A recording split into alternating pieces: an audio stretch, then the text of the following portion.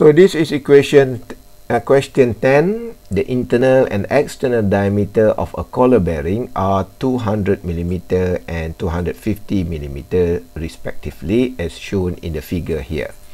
And oil viscosity is 1.5 Newton-second per meter cube is filled between the surface of the collar and bearing, which is T is equal to 1.2 mm. So the thickness here is 1.2 mm.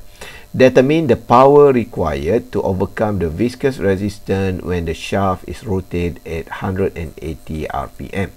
So in this situation, so we found that the oil is actually act on this area. So and then we must know that there are no, so this is the shaft, so mean at this area there are no oil, because the shaft is actually looks like this. So we have this is the shaft and this is the collar bearing, okay, and this is the another component of this device. So the idea is you need to understand that the oil is actually occur at this one, at this area. So the center area is actually not filled with the oil.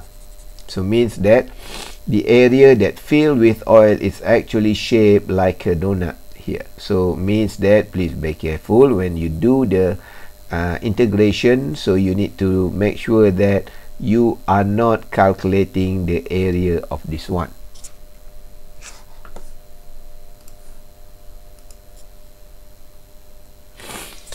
So we list all the parameters. So this is the inner diameter, so this is the outer diameter, this is the dynamic viscosity, this is the rotational speed, so it is 180 rpm, and then the dy is equal to T. So and then this is so this is the thickness, this is the area, and this is the relationship between the linear and rotational speed.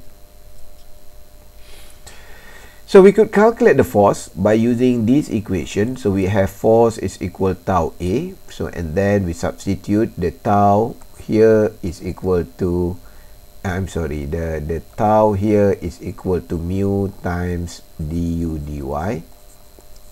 So and then we substitute the u here with the rotational speed. So that's why we have this one.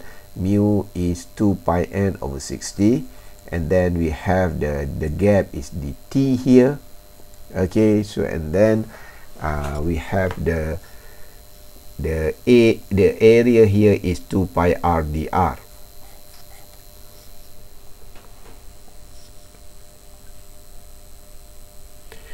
So and then we could simplify the equation as this one. So you may try at home. So and then this is only the small part of the one. So and then we get the torque here.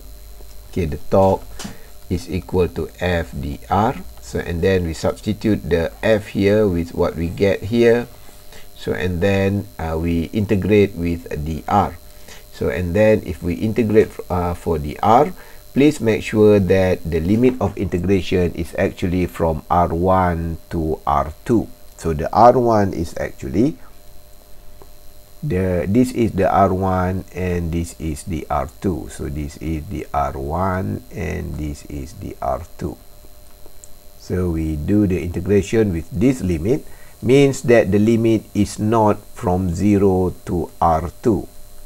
Okay, so this is wrong. So please make sure that you do the limit is from R1 to the R2. So and then we could get this equation.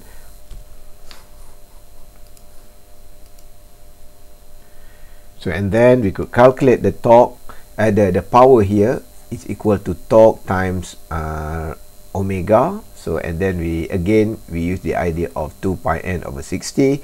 So and then we could get that it is equal of this equation. We substitute the value and then we could get that the P here is equal to 100.46 watt.